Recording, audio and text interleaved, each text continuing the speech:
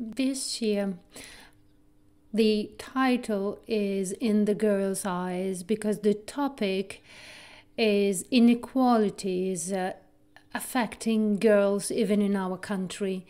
Inequalities that start, as we will see, right from the early childhood. What happens is that in our country as well, girls grow up knowing that they have to face more difficulties and obstacles compared to their male peers.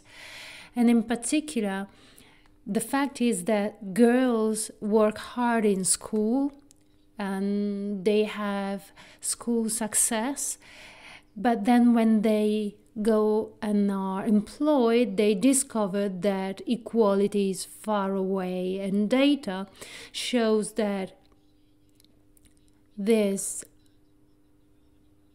attitude by girls to choose humanities as a subject then will push them to choose specific careers, humanity careers, that less required on the market compared to the scientific subjects. So there is the need to invert the course, because the risk that we are running even after COVID is that we will run the risk of having women less employed.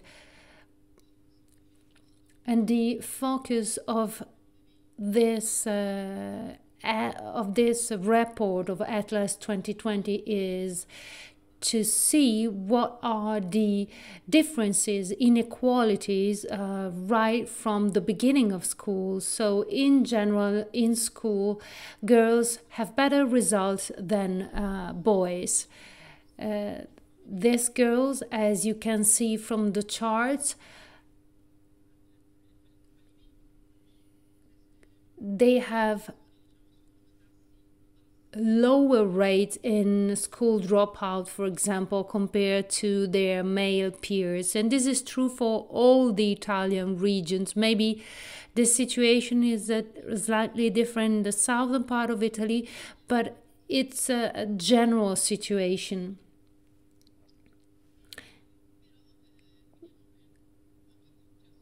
So they have great success, school success with better results. But when we talk about need, so neither employed or education or training, so young people neither employed or in education or training, girls have a higher probability of being neat compared to the boys. So one girl out of four, so 24.3%, compared to 20.22% of boys. And this is true even for virtuous regions. So the average in Emilia-Romagna is 14.3%.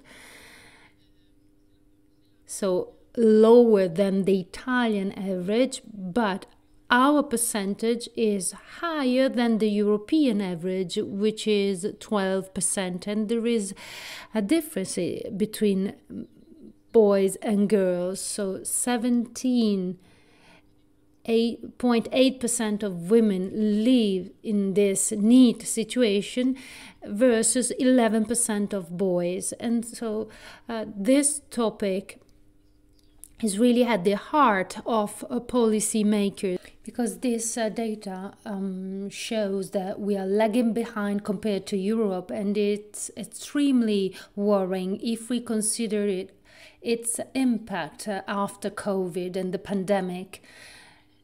The other big differentiation, we see that there is an inclination of girls for humanities and boys for scientific subjects. And this is right from primary school.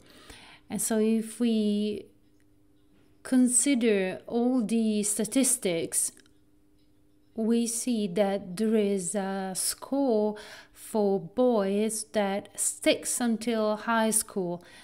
So there is kind of orientation, study orientation, right from the primary schools.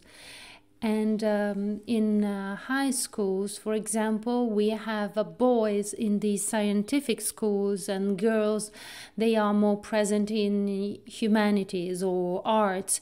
And so this means that when they have to enroll to university, they do not look for the STEM faculties, the technological or mathematical ones that are probably more required on the job market. If we consider the girls who obtained a university degree from 25 to 34, it's 16.5% compared to 37% of boys.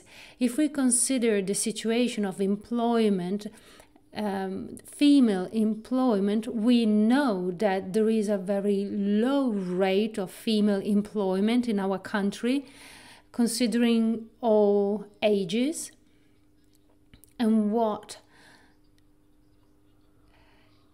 shall be stressed is that this gap narrows when the level of study increases. So if we consider the employment rate of girls who obtained a university diploma, university degree, we can see that this rate is higher if they have a university degree, and then it's lower if they have, for example, a high school diploma, even lower if they have no diploma at all. For example, young girls' university degrees, 76% are employed compared to 83% boys. In case of just a diploma, is 56% compared to 80% of boys. No diploma employment is ensured only to 36% of girls compared to 70% of boys. So education remains a protective factor for girls, but even among girls with a university degree, there is anyway a huge differentiation. And if we consider the data of last year, considering the pandemic, the girls who obtained their university degree found job less than boys, so with a lower percentage.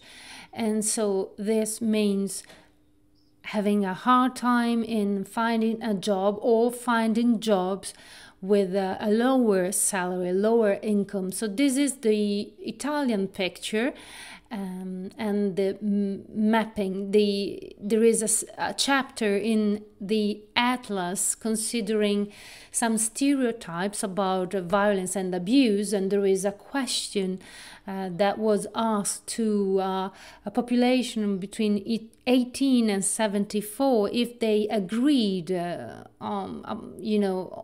on some statements. Here you see a list of questions, a list of statements. For example, women can induce sexual abuse based on what they wear. And this statement found consensus in 24% of the population, not a lot of difference between men and women. And what impacts more on the answer is the education level. You see the white circle, this concerns education. So less acceptance, the more they are educated. And as well, this is directly linked to age. So younger people are less prone to accept stereotypes, which is a good thing.